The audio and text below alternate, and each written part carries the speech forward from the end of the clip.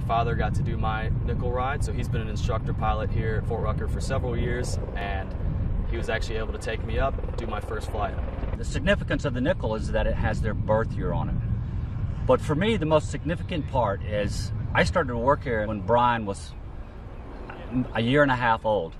And to have him flying in my right seat and having him take the flight controls and fly this helicopter was a very surreal experience.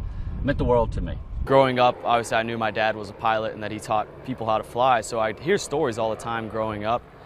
And for him to be able to share that with me and actually take me up was a bit surreal. I was a little worried it was going to be like when he was teaching me how to drive a car, but I found out he's a very good pilot, and it was awesome to be in his right seat. I looked over there, I said, "You have the controls," and I realized it was my son, not just another individual that I was teaching how to fly.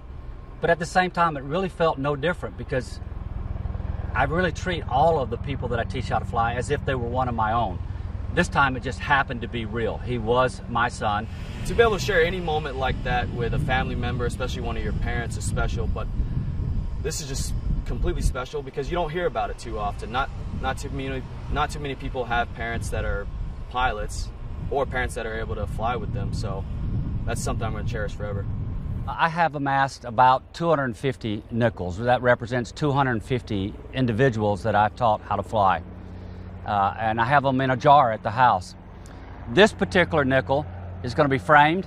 I'm going to put a plaque with a thing on the bottom of it that says the date and the time, and I'm going to hang this nickel on the wall next to his Sabre that he gave us as a retirement gift from West Point. So it's going to take a very unique and special place on the wall in our house.